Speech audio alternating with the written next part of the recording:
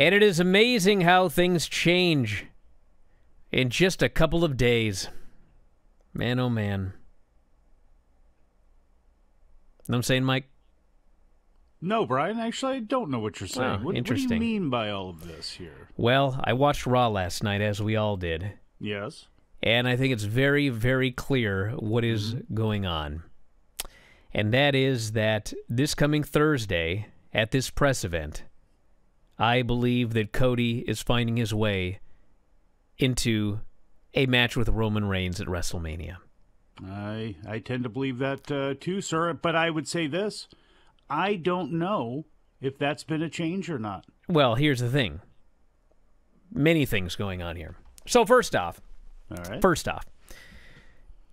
and this is obviously 100% an angle, and it has been since, at the very least, okay, at the very least, Sunday, and probably much, much further back than that, okay? Like December. For sure, it was an angle on Sunday because they were already planting those Cody signs, okay? And then if you watched the show last night, I mean, you've got the announcers plugging this Cody hashtag. And what happened on the show, if you missed it, was that Seth Rollins came out, and every mention of wanting to wrestle Cody, Cody fighting for Seth's title, Roman Reigns, The Rock, they all got booed. And, I mean, it wasn't even like, they're not even trying to hide it. They know that you want Cody to finish his story. And that was literally what the entire show was built around. So, you know, we were talking yesterday, did they do this to, you know, take attention away from the Vince thing? And, you know, as Dave noted yesterday, the answer is absolutely not, because they booked the, what's the building in Vegas? T-Mobile? T-Mobile. They booked T-Mobile a long time ago with the idea that Rock was going to be there and they were going to do this angle, okay? So, what are we going to do Thursday? Well, I mean, there's really two options. One option is Cody is now in a three-way.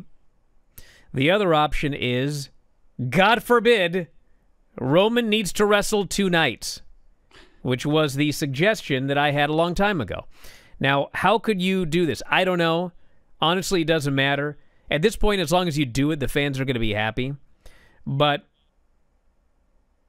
you could do a storyline where essentially they have Rock and Roman out there, they sign their contract, and then Cody's music hits, and Cody comes out and he says, you know,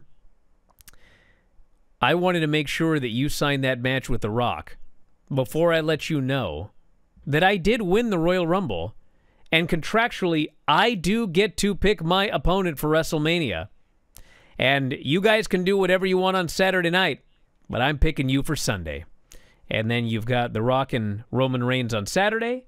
You've got Roman Reigns and Cody on Sunday, and away we go.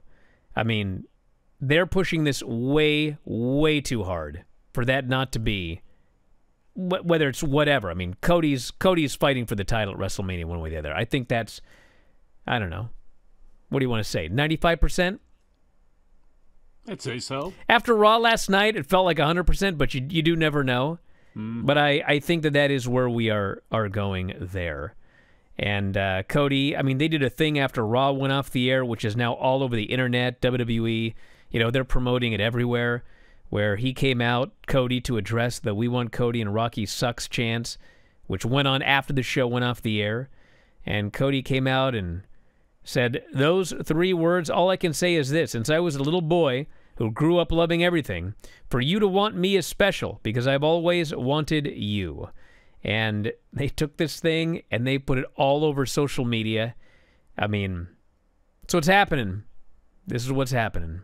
But how they get there and what the actual decision is, we're going to find out on Thursday.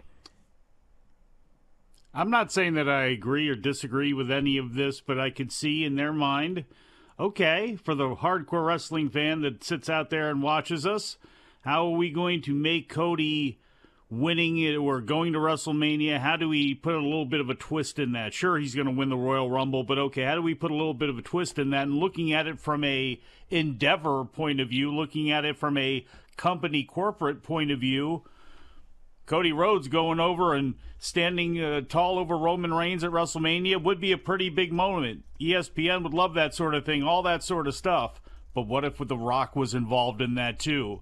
And maybe they have been playing 4D chess the entire time and built all of this in. It was CM Punk that pointed out to Cody Rhodes, reminded him, this is what a CM Punk WrestleMania story is like. So they have actually done what they've done here. Now, do I think that that has been the best way to go about things? Do I think that they needed to insert The Rock in this? No, I don't. No, I don't. Because I think if you're going to end up with a three-way, then that people are still going to want to see Rock and Roman and deal with family business after this. And are we going to get Rock for 2 matches? And if that's the case, are you still just then not overshadowing everything else that you have going on?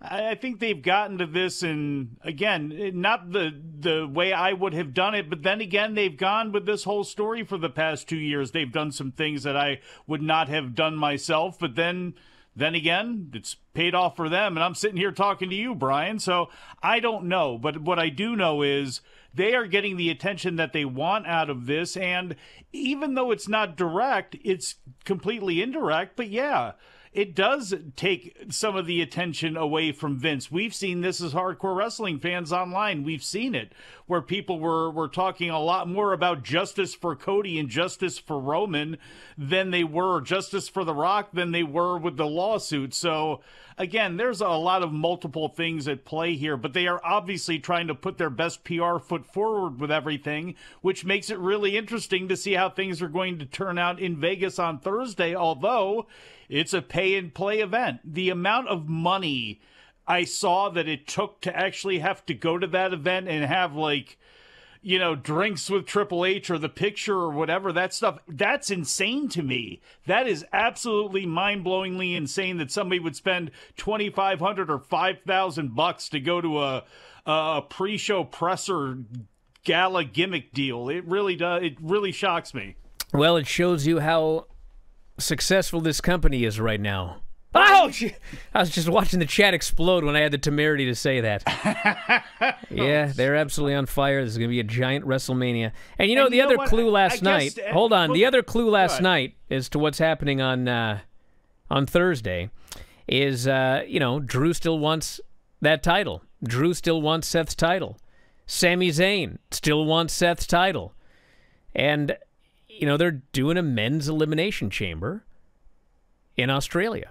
Now, why do we need a men's elimination chamber if Cody is facing Seth and The Rock is facing Roman Reigns?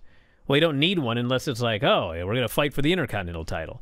The answer is we need someone to fight for Seth's title because it's not going to be Cody. And Punk got hurt. Punk is injured. So... And look, they have Drew has always been a factor in something in some way. Even if it was not directly going to be at Mania, it was going to be after Mania when it came to one of those 2 titles. Now we see Sami Zayn firmly entrenched in that.